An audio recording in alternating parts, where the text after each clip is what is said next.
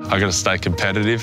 And I think that's the way we were brought up, you know, we'd always be determined to win. Jeez, quick Balta. Great athleticism from Balta.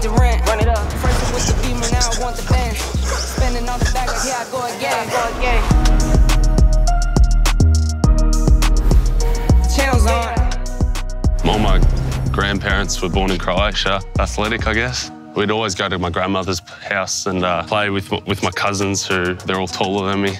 You know, we'd always be determined to win. And yeah, I think that's where my competitiveness comes from. Balta said, give it to me, and why wouldn't he with a kick like that? What about Noah Balta? No regrets at all, especially from last year's season. Something that no money can buy. Number 21, Noah Balta. You know, I've just won an AFL premiership, but now I've kind of changed my mindset. I don't know it all, there's always more to come. Yeah, I've learnt that, you know, it's not doing more, it's actually kind of doing less. You don't have to be the star of every show. I've been doing a lot of peak performance thing about how to get my brain going slow, but my body's still going quick. Just having like a calm mind. I think keeping it simple is the key to me, keeping my spot in the team.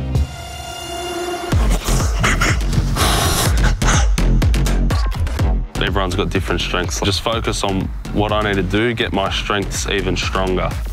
Practicing every day, gym, different drills. Energy levels are extremely important. Having a good breakfast, lunch, dinner. Having protein, and after training we have it coming off the track, so then you still have energy for the rest of the day. Food, fuel and sleep, it's so important. Definitely a lot of work put in. I think 2020 there was a lot of work you had to do because we were coming off some games that were 4-day breaks, so you needed to take care of your body. Ice baths, flush massages, always stretching. Jeez, quick Balta. You know, everyone took care of their bodies really well, and that's how we got the premiership in the end. It's been an incredible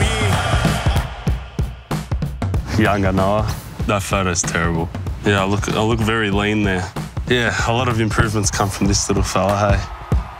I put on now 10 kilos since I first got to the club. I did 8 kilos in my first year, so there was a big difference there. Still got my strength in that because it's all muscle. It's not like I put on fat.